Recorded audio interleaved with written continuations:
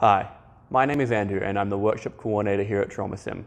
I have a hand in the development and construction of all of our products as well as managing our materials and equipment.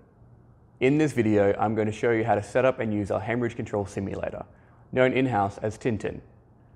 This video provides a general overview of the simulator's functions and should not be used as a substitute for accredited training. As always, follow your organization's protocols.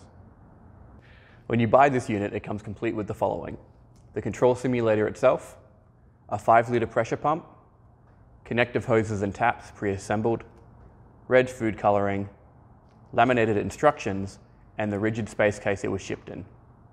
To set up for use, you'll also need the following: an emergency application tourniquet for the amputated leg, a junctional tourniquet if you're using one for the groin wound, packing gauze for the lateral leg wound, and plastic sheeting if you're using the HCS indoors. Begin by positioning your Haemorrhage Control Simulator on the edge of a table. If operating indoors, be sure to cover any surfaces you want to stay dry with drop sheets. Fill the pressure pump to the maximum fill line, then pour in the food colouring.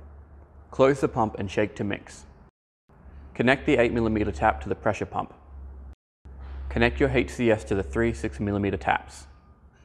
The tubes emitting from the rear of the HCS running left to right are for the amputated leg, the junctional groin wound, and the lateral leg wound. Ensure these taps are set to the off position. Check all connections are secure.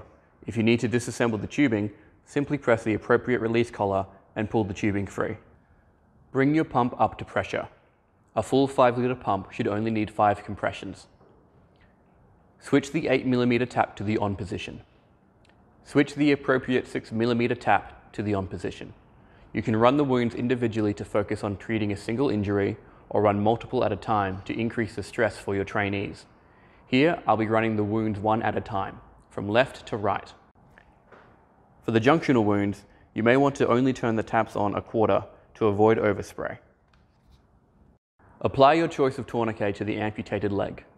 Bleeding should be reduced within 2 to 4 twists, at which point turn the tap off. If you're using a junctional tourniquet, it can be applied directly above the groin wound. Once bleeding is reduced, turn the tap off. This wound can also be used as a packing trainer if you are not using a junctional tourniquet.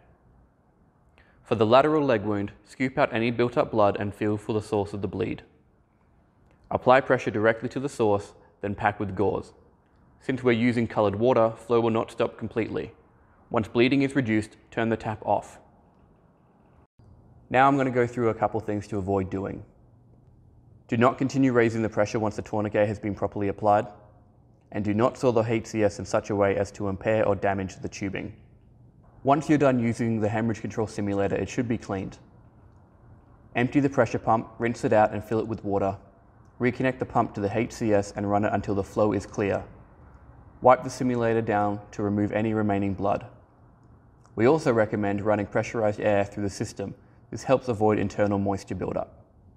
Allow the Haemorrhage Control Simulator time to dry before packing it away. Thank you for watching. If you'd like more information or to book an online demonstration, please visit our website.